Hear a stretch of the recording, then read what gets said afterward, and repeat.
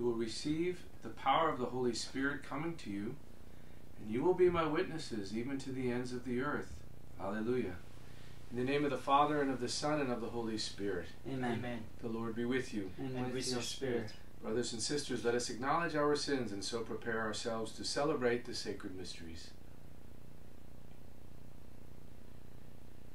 You were sent to heal the contrite of heart. Lord, have mercy. Lord, have mercy. You came to call sinners. Christ, have mercy. Christ, have mercy. You are seated at the right hand of the Father to intercede for us. Lord, have mercy. Lord, have mercy. May Almighty God have mercy on us, forgive us our sins, and bring us to everlasting life. Amen. Let us pray.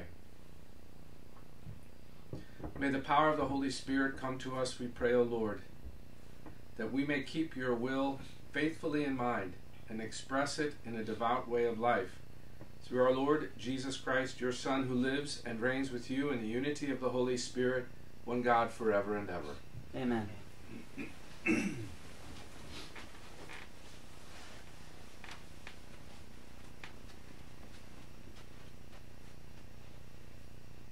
A reading from the Acts of the Apostles.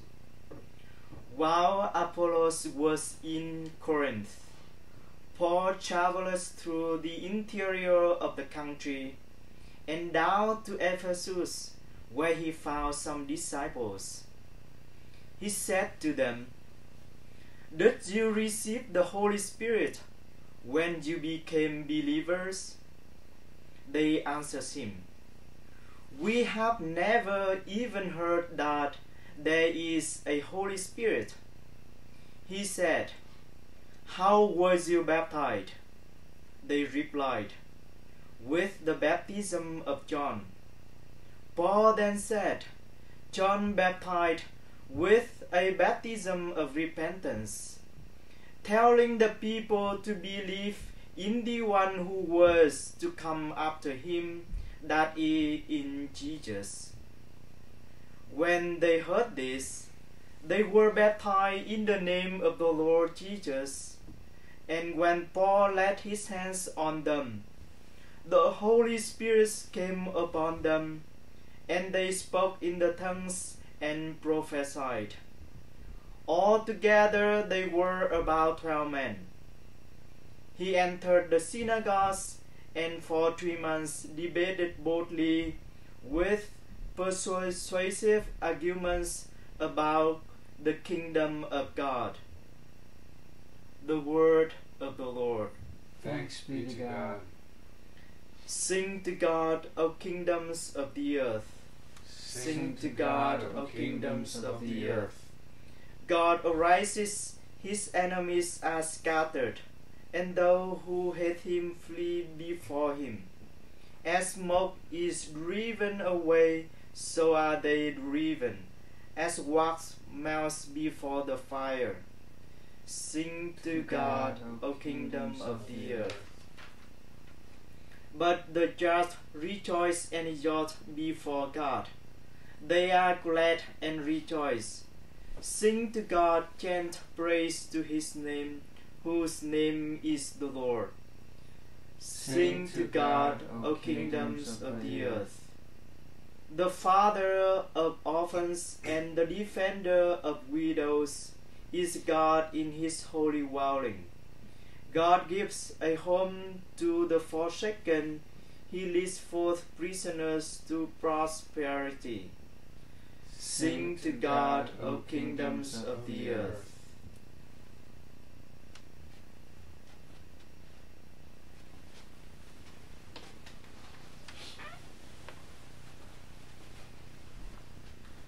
Hallelujah, hallelujah, hallelujah.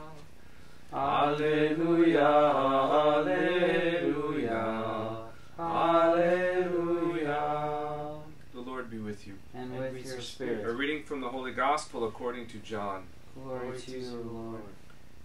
The disciples said to Jesus, "Now you are talking plainly, and not in any figure of speech. Now we realize that you know everything, and that you do not need to have anyone question you. Because of this, we believe that you came from God." Jesus answered them, "Do you believe now?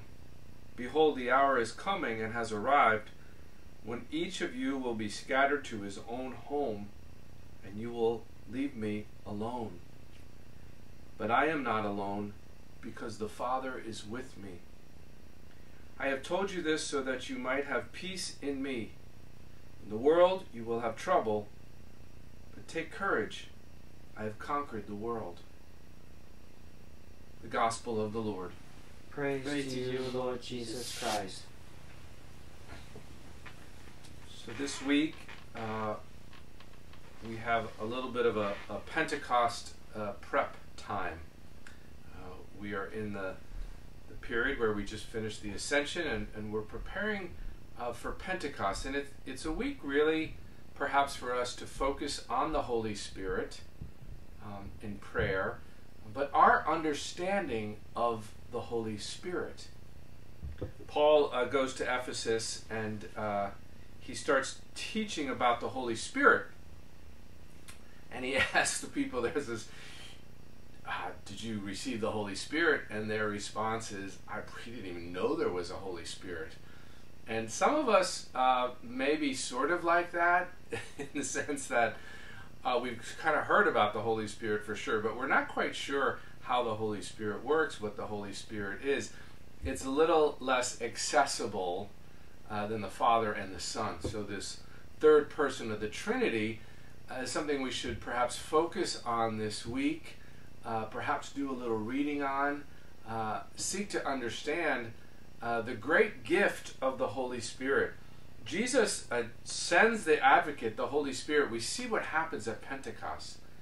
The disciples and the apostles go from kind of a scared, confused group to this dynamic, bold, proclaiming group of the basic charisma of Jesus Christ. So the Holy Spirit, one thing we learn for sure is that it changes our hearts. And the Holy Spirit dwells in us. So God dwells in us, giving us strength and grace and a power to do things that on our own we could not do. So that's why we ask for the continued coming of the Spirit, which was given to us in abundance at baptism, in abundance at confirmation, but the Holy Spirit continues to come and to reside in us.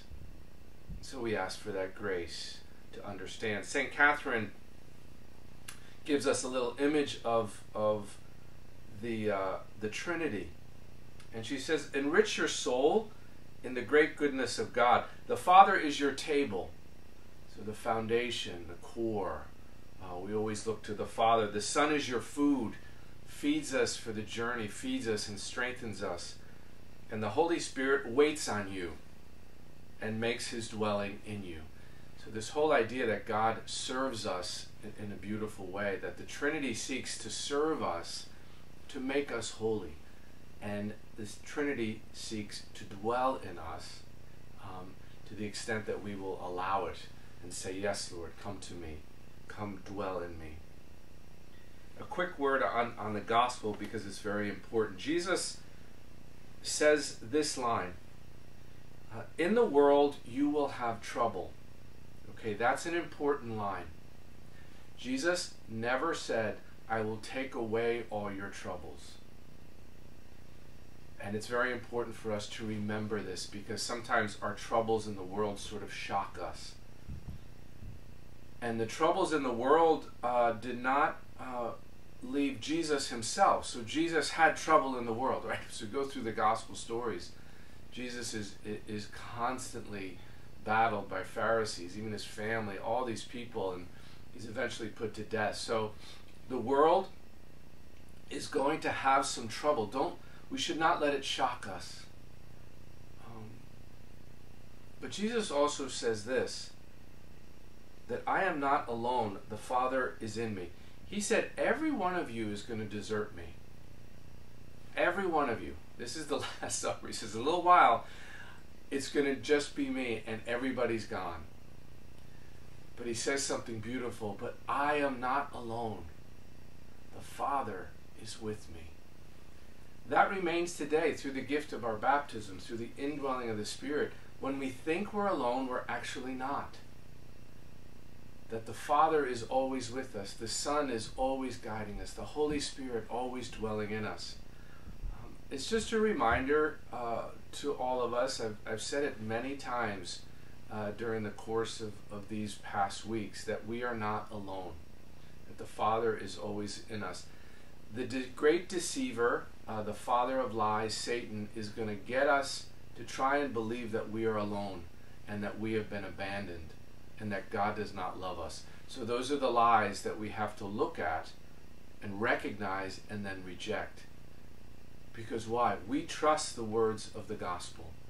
We trust what Jesus told me, even though my interior is feeling something different, that I trust what Jesus has told me, and therein lies my truth that will lead us for eternal life. Amen.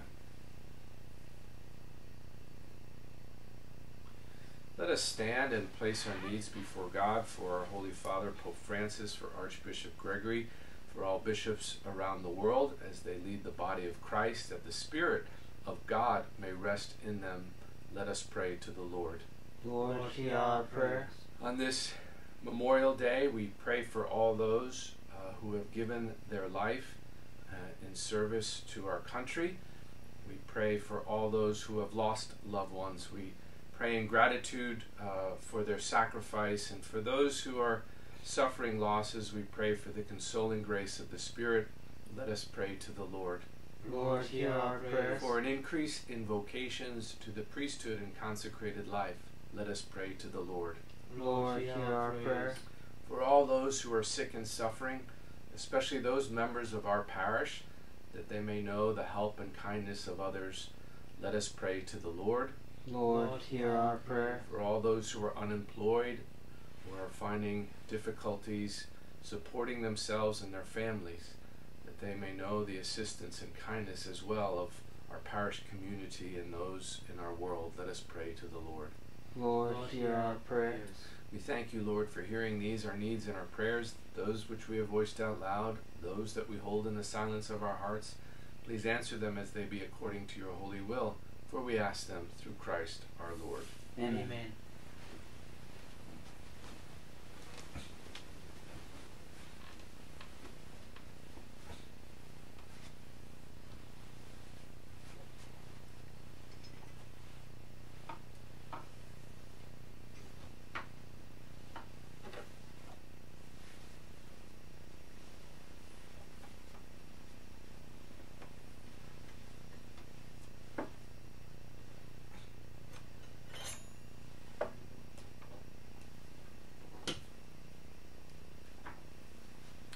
Blessed are you, Lord, God of all creation, for through your goodness we have received the bread we offer you, fruit of the earth and work of human hands. It will become for us the bread of life.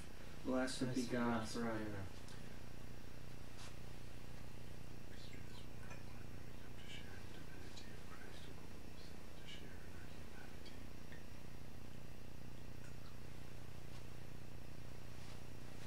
Blessed are you, Lord, God of all creation, for through your goodness we have received the wine we offer you, fruit of the vine and work of human hands.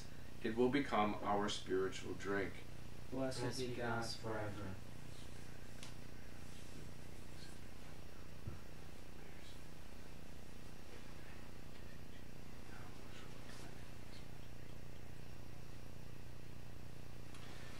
Pray, brothers and sisters, that my sacrifice and yours may be acceptable to God, the Almighty Father. May the Lord accept the sacrifice at your hands, for the praise and glory of his name, for our good and the good of all of his holy church. May this unblemished sacrifice purify us, O Lord, and impart to our minds the force of grace from on high, through Christ our Lord. Amen. The Lord be with you. And with your spirit. Lift up your hearts. We lift them up to the Lord. Let us give thanks to the Lord our God. It is right and just. It is truly right and just, our duty and our salvation, always and everywhere to give you thanks, Lord, Holy Father, Almighty and eternal God, through Christ our Lord.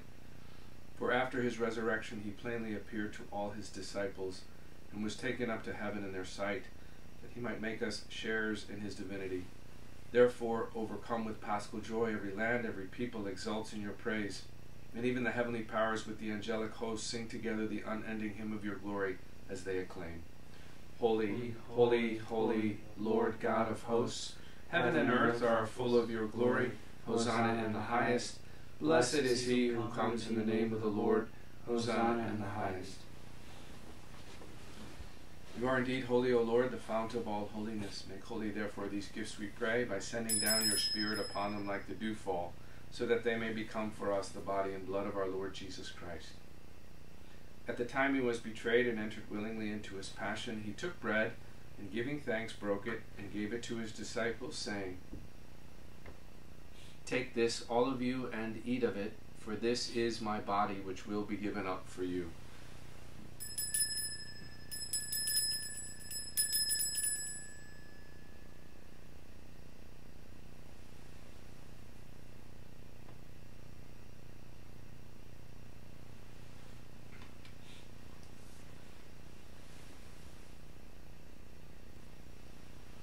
In a similar way, when supper was ended, he took the chalice, and once more giving thanks, he gave it to his disciples, saying, Take this, all of you, and drink from it, for this is the chalice of my blood, the blood of the new and eternal covenant, which will be poured out for you and for many, for the forgiveness of sins. Do this in memory of me.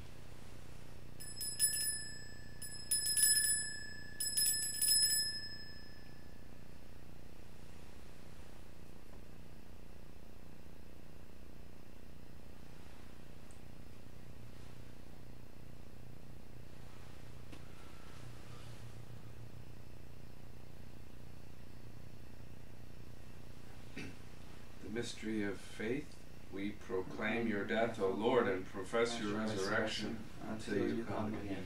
Therefore, as we celebrate the memorial of his death and resurrection, we offer you, Lord, the bread of life and the chalice of salvation, giving thanks that you have held us worthy to be in your presence and minister to you. Humbly we pray that, partaking of the body and blood of Christ, we may be gathered into one by the Holy Spirit. Remember, Lord, your church spread throughout the world, and bring her to the fullness of charity, together with Francis our Pope, and Wilton our Bishop, and all the clergy. Remember also our brothers and sisters who have fallen asleep in the hope of the resurrection, and all who have died in your mercy. Welcome them into the light of your face. Have mercy on us all, we pray, that with the Blessed Virgin Mary, Mother of God, with blessed Joseph her spouse, with the blessed apostles and all the saints who have pleased you throughout the ages, we may merit to be co-heirs to eternal life, and may praise and glorify you through your Son, Jesus Christ. Through him and with him and in him, O God Almighty Father, in the unity of the Holy Spirit, all glory and honor is yours forever and ever. Amen. At the Savior's command, informed by divine teaching, we dare to say, Our Father, who art in heaven, hallowed be thy name. Thy kingdom come, thy will be done, on earth as it is in heaven. Give us this day our daily bread, and forgive us our trespasses, as we forgive those who trespass against us. And lead us not into temptation, but deliver us from evil. Deliver us, Lord, we pray, from every evil. Graciously grant peace in our days, that by the help of your mercy we may be always free from sin, and safe from all distress, as we await the blessed hope and the coming of our Savior Jesus Christ. For the kingdom, the power, and the glory are yours, now and forever. Lord Jesus Christ, who said to your apostles, Peace I leave you, my peace I give you, look not on our sins, but on the faith of your church, and graciously grant her peace and unity in accordance with your will, who live and reign forever and ever. Amen. Peace of the Lord be with you always. And with your spirit. Let's offer each other the sign of peace. Lamb of God, You take away the sins of the world, have mercy on us.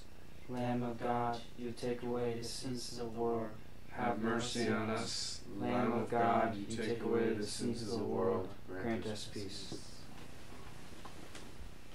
Behold the Lamb of God, behold him who takes away the sins of the world. Blessed are those called to the supper of the Lamb. Lord, I am not worthy that you should enter under my roof, but only say the word, and my soul shall be healed.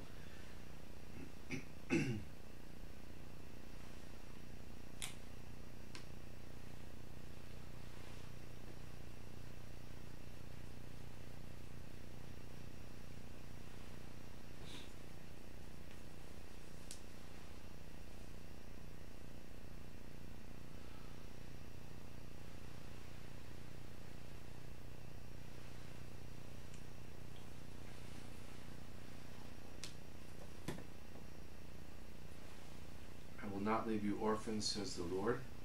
I will come to you again, and your heart will rejoice. Hallelujah.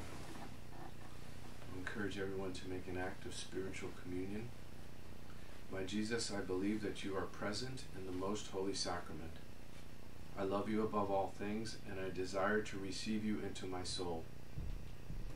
Since I cannot at this moment receive you sacramentally, come at least spiritually into my heart. I embrace you as if you were already there, and I unite myself wholly to you. Never permit me to be separated from you. Amen.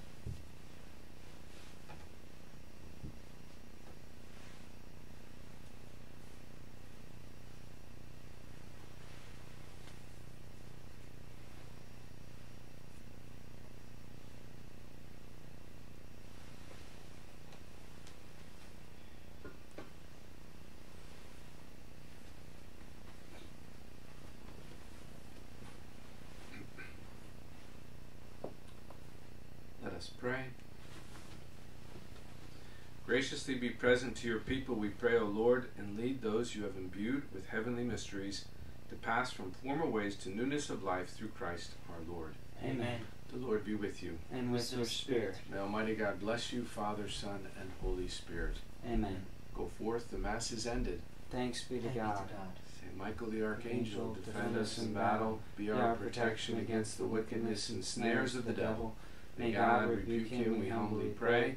And Do thou, O Prince of the heavenly host, by the power of God, cast into hell Satan and all the evil spirits who prowl about the world seeking the ruin of souls. Amen.